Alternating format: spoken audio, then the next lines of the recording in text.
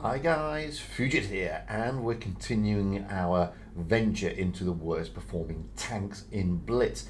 We're now at tier 9, and according to Blitzstars, this is the worst performing tier 9 light tank, the BATCHAT 25t AP.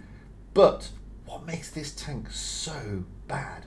Now, as I said, according to Blitzstars, this is the worst performing tier 9 light tank. You can see it there. It has a 49.47% win rate. That is worse than all the other tier 9 light tanks. Not only that, it has the lowest damage per battle, and the lowest kills per battle, and the lowest survival rate per battle. So what exactly is going on with this little BATCHAT?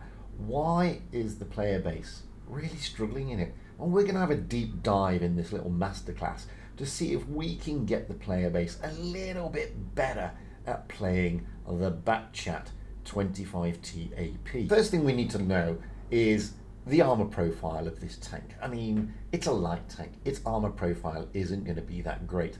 So we need to switch over into Armor Inspector and have a look to see what's going on with this tank fully. Jumping into Armor Inspector, this is what our little tier 9 BATCHAT looks like when facing off against a tier 9 German heavy, in this case the E75, with its standard ammunition.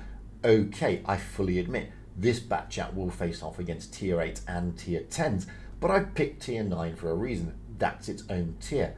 Immediately you can see where some of the problems are with the BATCHAT. It has no armor, and this is where a lot of people are struggling, because two things: one, it's got no armor, and secondly, it's got a lot of speed and mobility, and thirdly, it is an auto loader.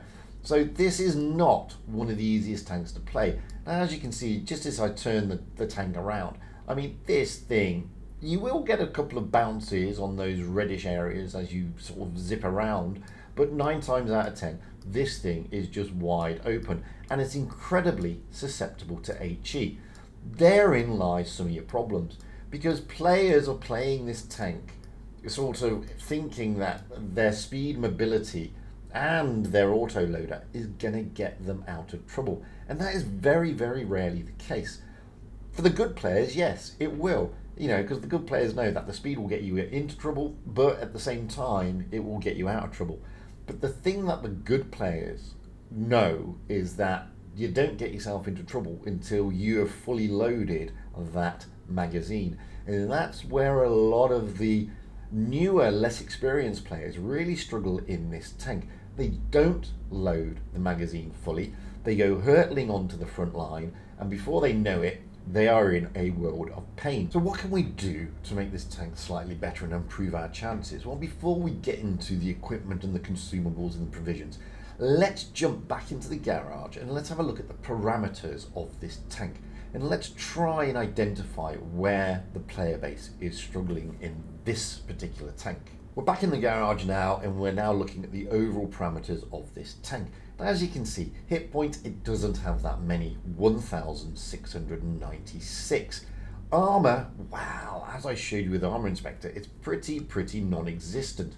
On the turret, 50, frontally. On the hull, 60. That's not brilliant, but it's okay. Don't forget, there is a slight slope upon that hull. Sides, 50, rear, 50. That's the turret. Sides of the hull and the rear of hull, 40 and 35 respectively. This tank is paper thin. The reason it's paper thin, it's a light tank. It's meant to be paper thin. Without that thin armor, this thing can't roll around the battlefield as quickly as it would like to. Moving down, you can see that the view range, admittedly, I'm probably running it with the optics, etc., is almost 300. That's not too bad. Camo and concealment, when stationary, 52%, moving 52%, and firing 5%. It is very exposed when it's firing, but 52% stationary and moving isn't that bad. DPM, well, it's 2,590 per minute. That is okay. It's a light tank. It's got very nice DPM. Magazine reload time, and this is where a lot of people become unstuck, it's almost 16 seconds. The shell reload time, that's the interclip, So you fire one shell, it then takes another 2.8 seconds to load the second shell. Now, considering that some of the tanks like the FV4005 in tier 10 have a 2.5 interclip reload, that isn't that bad, but it's a little bit lengthy when you really want to get those shells going down that range very quickly. Clearly there's 3 shells in the magazine. Penetration, well, you've got 244 with your standard AP, 276 with your APCR, 55 with your HE. Damage, well, you're doing 310 on your AP, that's per shell, that's not per 3 shells. You're doing 260 on the APCR and 350 on your HE. These are not bad parameters. Aim time, 3.3 seconds. Is a little bit long for this little light tank, but it's manageable, to be perfectly honest with you. Dispersion is 0.330. Quite a lot, but it's a light tank. You shouldn't be, you're not going to be farming so much from the back. Not really. Gun depression, 6 degrees. It is rear mounted, so you've got terrible gun depression on this thing. But the shining glory is this: top speed 65 going forwards, 20 going backwards, with an average speed of 39. It's got pretty nice terrain crossing capability as well. 136% on the road, 109% on the ground, and 78% in the water. So parameter wise, it's actually not that bad. It's quite a nice little bundle. Let's jump into the equipment now, and let's have a look to see what equipment you can possibly load up to give yourselves a little bit better sort of statistics coming into this thing. Now, I load this with calibrated shells. Why? Because it will face tier 10s. Generally, it doesn't have a problem with tier 8s. Sometimes it doesn't have a problem with some of the tier 9s. But when it gets to tier 10 tanks, it does start to struggle. Now look, I could load it with the ventilator, okay? That's going to give me a better view range, it gives me better DPM. I don't think I need better DPM, I don't think I need a better reload time. I think I need calibrated shells, just in case I'm coming across those big tier 10s. I've then got the defense system. Why? Because I always have the defense system, because I find it better than the improved modules. Just my way of thinking. I've then got it with improved optics. It's a light tank. I need it to have that view range. No point me loading it with a supercharge, so I stick in an enhanced gun laying device, bringing that reload time down. Then move across. Again, I've got the hit points on this one. Why? 4% of nothing on the armor overall is still nothing. So why would I put enhanced armor? That only gives me 4%. 4% of nothing is, as I said, still nothing. So I'm using the improved assembly, which gives me 96 additional hit points. It's not much, I agree, but it's better than a kick in the teeth. I'm then using the engine accelerator. It only gives me 1 additional speed going forwards, however, but it gives me better turn rate, better engine power, something I think I like. I've then got the vertical stab, just to reduce that end time. There's no point me having, the refined gun to reduce its dispersion. What's the point? And I then got obviously a toolbox and the high-end consumables. Looking at the consumables, well, Wargaming have recently added this one, the shell reload boost. I am running it with that at the moment, just to bring down that interclip when I need it. I've then got the multi-purpose restoration pack and a repair kit, double repair kit, because this thing does get tracked quite a lot. Moving into your provisions, it's a BATCHAT, okay? It is totally susceptible to HE. Spall liner is the way to go, guys. You need to load a spall liner on this tank, because every man and his dog is going to be spamming HE towards you. This spall liner will reduce the impact of that by 20%, and it is a must. I see so many people driving out in these soft skin HE magnetic vehicles, be it the BATCHAT or say the waffle tractor or the gorilla, not using a spall liner. You are just mad. Use the spall liner. I've then got the coffee and croissants. That brings my view range up even more. The DPM gets better, etc, etc. Makes my crew work that extra little bit harder. And then I'm using the protective kit, because why not? I want protection from my modules and all that sort of stuff, so that's why I've got that. Moving on to my actual ammunition loadout. Well, my AP is the main ammunition, 26 of those, APCR 16, and my HE only 6. Why only 6? Look, this thing, okay, doesn't have the best HE penetration, so why bother? You know, I'm going to get better damage and better penetration out of my AP, so that's why I've got more AP. And that's just the way I look at it. I mean, you may look at it completely differently, and you've got to tinker with these loadouts for you in what's good for you. Anyway, enough chatter about what the tank's provisions, etc. are. Let's jump into a game and let's see, wow, how we can effectively play this little BATCHAT. Here we go on Yukon in a tier 9, tier 10 game, something that the BATCHAT will generally face a lot of. I mean, most of the games I play are tier 9, tier 10 in this thing. Very occasionally do I get up tier where it's a tier 9, tier 8 game. And already you can see that it's struggling to pen that object. And that's one of the problems when you face these tier 10s.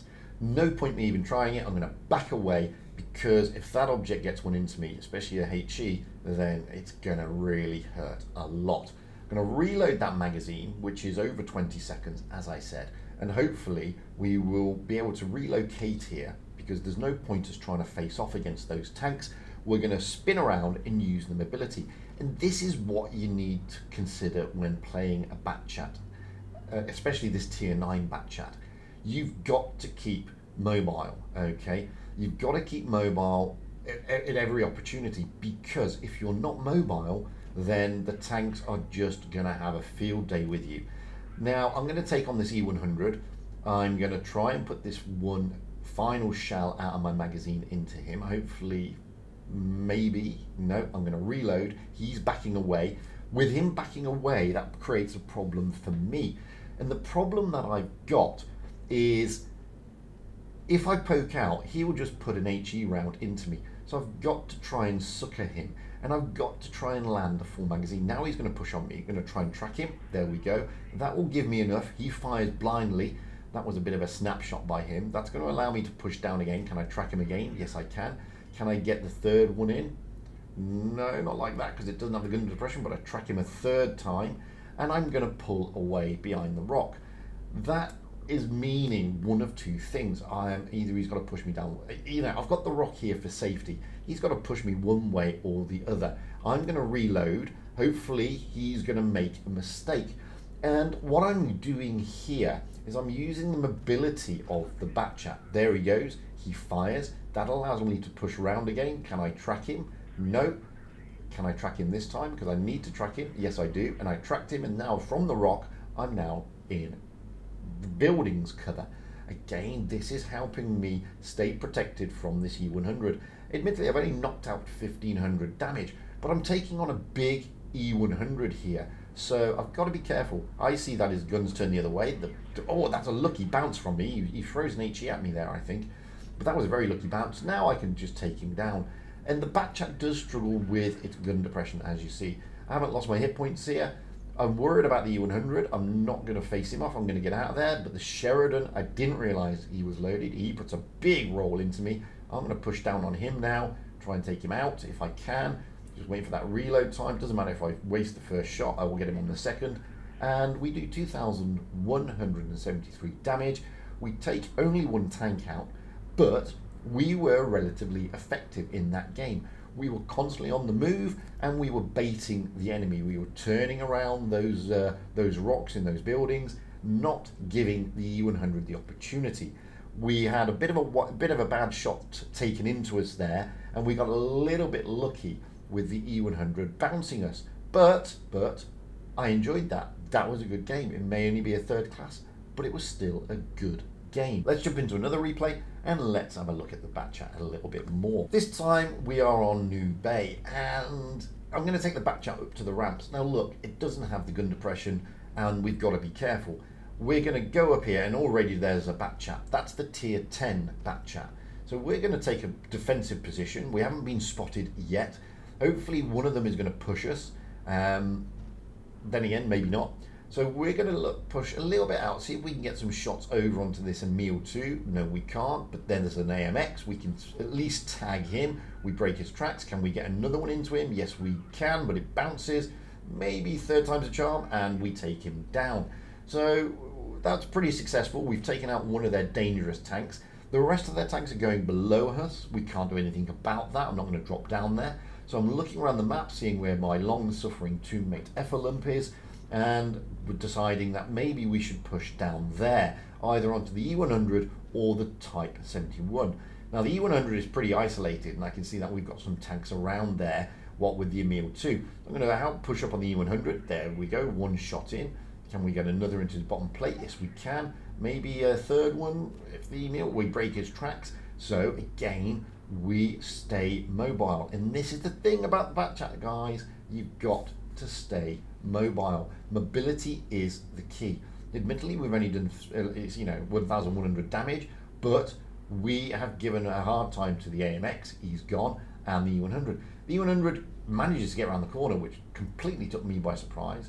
But we can get around and probably smack him on the back. Yeah, it bounces. Maybe again. The Emil is just getting in the way slightly. Third time, there we go. 1,696 damage, and we've taken 2 kills. That's not bad. And again, you stay mobile at all times. Staying mobile is the key to this tank. If you just sit in the open, you're just going to get absolutely wrecked. Staying mobile is a really, really good thing to do in this tank. Believe me, it's just the way it is. And we bounced that one there, but it's not a problem. I mean, can we finish him off? Get around the side, and boom, down he goes. Just shy of 2,000. We take 3 kills. We don't lose any hit points, and that's quite nice. Do we get some assistance damage there? I think we do. A little bit, yes, we do. We get 1,717. That gives us the second class, and that is why I like this little tier 9 BATCHAT. And the reason why it's got such a bad win rate and why people are struggling in it is purely because they are not staying mobile. They are like rushing in and then trying to brawl, which you cannot do in a BATCHAT. And that's where people are coming unstuck. So you've got to be a little bit careful with this tank. It's not a nasty tank. It's certainly not a difficult tank. Not really, not once you know it. Yes, if you're new to these type of tanks, of course it's difficult. I mean, you're in tier 9 now, and tier 9 is not meant to be easy. I actually like the BATCHAT, the little tier 9 BATCHAT, but then again, I like the tier 10 BATCHAT as well. And I generally find that the best way to play it is, as I said, stay mobile. Don't hang around, and certainly don't brawl in it. And this is where a lot of the player base, as I say, is coming unstuck. You can have fun in this tank once you get used to it. It's not the easiest tank, I'm not gonna lie. It's not that simple to play because it has got no armor. It has got an auto loader, which means it's got a long reload. But in the right hands and played correctly, you can be very effective in this tank. I mean, I love this tank. I think it's one of the better light tanks. I actually get on better with this tank than some of the other light tanks in tier 9. And most definitely, this is the best light tank in my arsenal in tier 10, because I really struggle with the likes of the T100 LT, whereas this, it suits me better. It forces me to lower the pace of the game when I'm doing that very long reload. And that's the trick, guys. You've just got to remember that it does have a long reload.